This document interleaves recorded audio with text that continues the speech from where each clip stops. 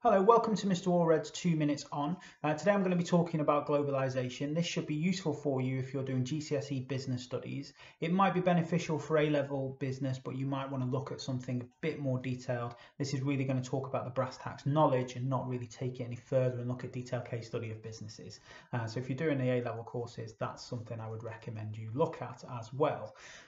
So let's start with globalization. What is it? Well, it's the interconnectivity of the world's markets. It's the world's markets starting to link together to transfer goods and services from one to the other. The tendency for us to deal with and start to talk with and communicate with those other economies around the world. And over the past few years, we've seen a rapid increase of that. We've seen that take on different forms and get bigger and bigger. And there's reasons for this, and the main one being technology. If we think about technology and the rise of the internet and the rise of internet communication, such as email, that's made that communication much easier between those economies. Now I don't need to physically go to Southeast Asia if I want to produce a product. I can email them, or more apparent now is Zoom and Skype. We can actually have those face-to-face conversations.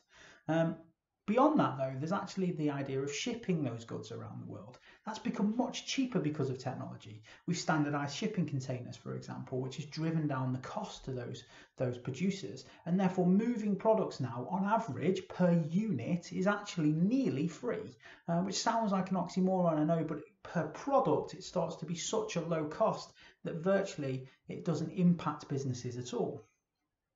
More than that now, we've seen freedom of trade. We've seen trading blocks set up around the world, such as NAFTA or the European Union, that allows free trade to happen, and they're governed by the World Trade Organization, and they've got rules in which businesses listen to and economies listen to, and how they trade with each other. And we've seen more and more of those sort of agreements take place over the years, which enables us to trade more freely with different businesses and different economies. We've seen changing consumer tastes.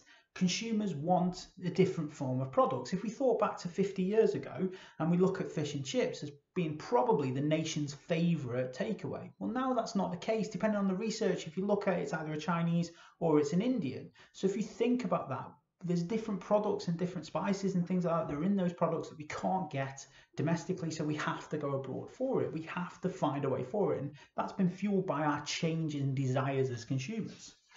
Well, this is some real positive benefits to this. We get better products, we get products that meet our demands better, we tend to get cheaper prices, and we get greater choice. And that for us as consumers is what we want. We want the best product at the best possible price. I'm not forced to take a specific product anymore. We get more cheaper, efficient production. It's cheaper to produce abroad. Labour is cheaper. Resources are cheaper. And so what do? We get a cheaper production, and that's often pushed onto us as consumers in terms of lower prices. Or alternatively, those excess profits a business is now making goes into their development, and therefore they give us a better product in the long run. More than that, we've seen increased investment into those lower economically developed countries. We're now paying to set up factories in Southeast Asia and things like that. That gives jobs, and that sees the redistribution of the wealth of the world going into those economies. However, there's some negatives of globalization. If we think about what I just said about that redistribution of wealth, some people would say actually it's exploitation of those lower economically developed countries for cheaper labor and cheaper resources. If we think about labor, often these economies don't have the same labour standards as we do. They don't have the same national minimum wages, for example, that therefore these businesses maybe are exploiting these workers. We see a loss of cultural identity. If I popped you somewhere in the middle of Europe on a high street, you would see the same sort of takeaway fast food restaurants selling the same sorts of products, the same drinks, the Coca-Cola, the Pepsis, all those different things. You would see those. And actually then, is that eroding our cultural identity? Are we actually seeing what that country is about, or are we seeing a version of it that globalization has caused? We also see negative externalities. These are third-party costs incurred but not paid for when we buy a product. Pollution is a prime example. Globalization has caused us to pollute the world, really, if you think about it.